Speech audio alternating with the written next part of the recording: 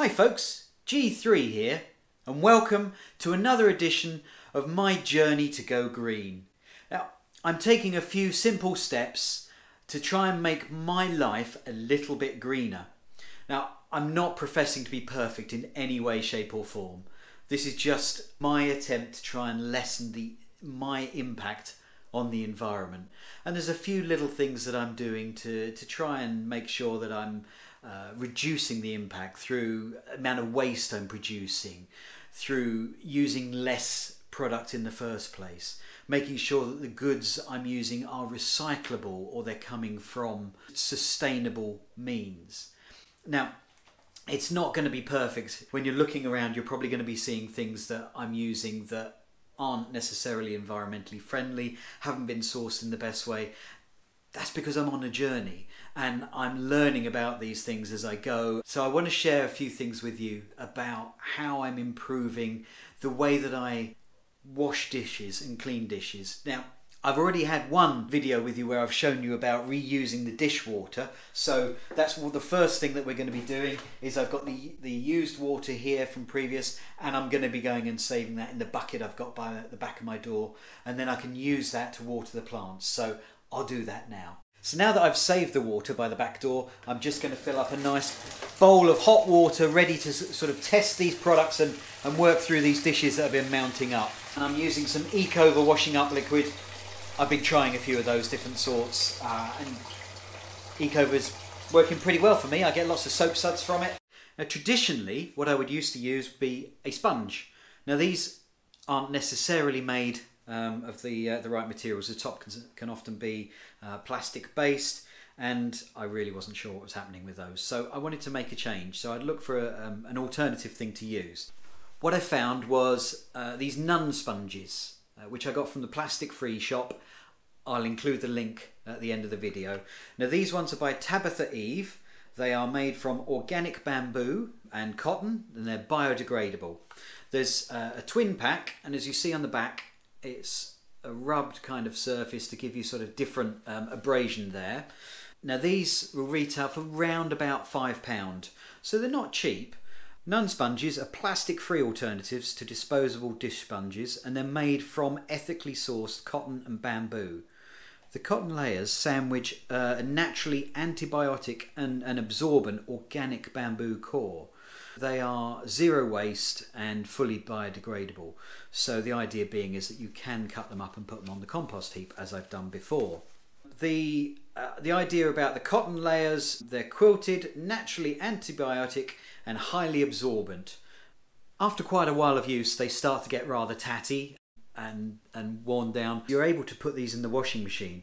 So I have a couple of sponges on use. I was using one, putting one in the washing machine and circulating them that way. So I always had one on the go and one was being washed. So you see the abrasion kind of breaks it down and deteriorates it, and it's at this point then that you can cut it up and throw it on the compost heap and start using a fresh one. So to use the Nun sponge, just get it wet in the same way that you would with a sponge.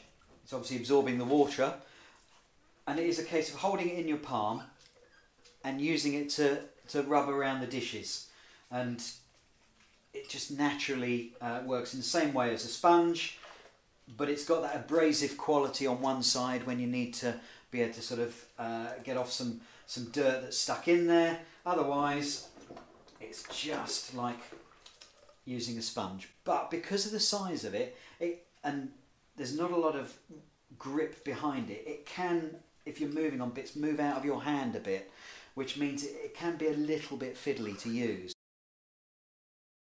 One thing I read about as an alternative is to make cotton crocheted squares to use as dishwashing cloths.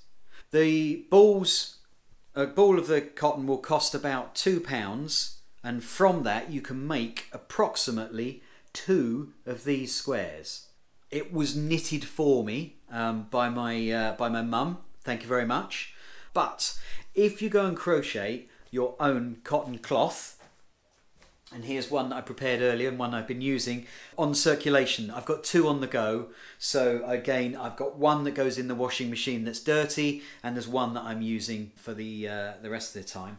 Now this, because it's a lot bigger than the Nun sponge, it's easier to get in your hand to keep in position to hold things as you're washing around. So it's a lot easier to get a good motion with it. So on another glass, it's all wet, and then I'm gripping it and able to rub around the glass, but because of the size of the cloth, it's more so it's easier to keep in position and to hold on the glass, and you can get a nice big surface area, so I can go right into the glass to sort of wash right at the bottom and to get a good spread in there and to clean it thoroughly. So this is knitted in such a way to make it abrasive on the surface, and because of that, it means that you can naturally use it to break off some ground in muck. So this particular bowl, we had gang facton, a Thai dish which is very tasty, but it involves some coconut milk and butternut squash. It's gone and hardened a little bit on the bowl, so let's give that a bit of a soak. But because of the abrasiveness on the cloth, I'm going to be able to easily lift that off with a little bit of a circling motion on there and the cloth. So in pretty much the same way that the top of the sponge would work, with the abrasive quality that you've got there. There we go. Happy with that? Nice and clean. So that is what I'm using at the moment to wash my dishes. A nice big cloth that I can then pop it in the washing machine and get another cloth out and start using that, so we got it all nice and clean. Now, what if you've got some grime that is really caked on? Now traditionally I would have used a plastic brush that's got this abrasive part at the top that you can use to sort of scrape in and clear that off. Now obviously this is plastic. What I have been using are these wooden brush heads with bristles on, that the heads are removable off of the frame, which means you can use them in your hand to scrub dishes if you want to, or you can use it via this method. Just latch it back on so it's nice and tight and it's contained, and then you've got the good scrubbing surface.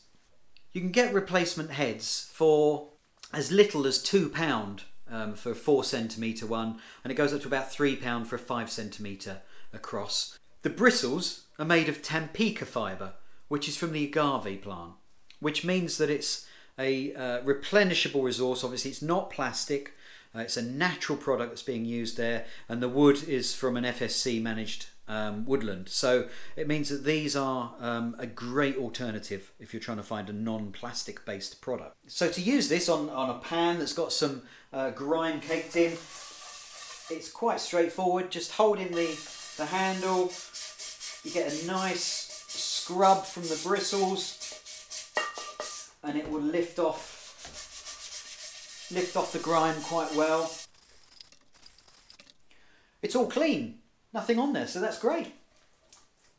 After some use, obviously the bristles will start to get a little bit distorted and out of shape, so that sort of point when you're going to need to change the head over and put a fresh one on, and this one can be disposed of. The one thing about those brushes is they don't have a hard edge. So if you've got something that's really caked on and you want to have a bit of leverage on it, those brushes don't cope very well with that. Whereas a plastic one tends to have a hard edge on it that you're able to sort of have a good old scrape. So what I have done is bought this Eco Coconut Dish Brush to give it a go. The handle's made from wood, from FSC Managed Forest. The bristles are from coconut fibre, core, and it's got a stainless steel wire through the middle of it that the coconut fibre is meshed around. Obviously it's plastic free, it's free from toxic chemicals, it's naturally antibacterial and biodegradable, highly durable, and made from coconut and FSC timber. So let's have a look at this. So this is what the brush looks like. You've got a nice handle to grab hold of. You've got the coconut bristles. There's quite a bit of good resistance there. But what I am hoping from this brush is that you get that extra leverage if you want to try and get a firm item out the way. I've got some caked on rice on this plate and around the back, so that's going to hopefully give it a bit of abrasion to get in there. Yep, that's working. Rice goes really hard after a day of sitting on the plates, unfortunately. That's lifting it off really well. Good, first one down.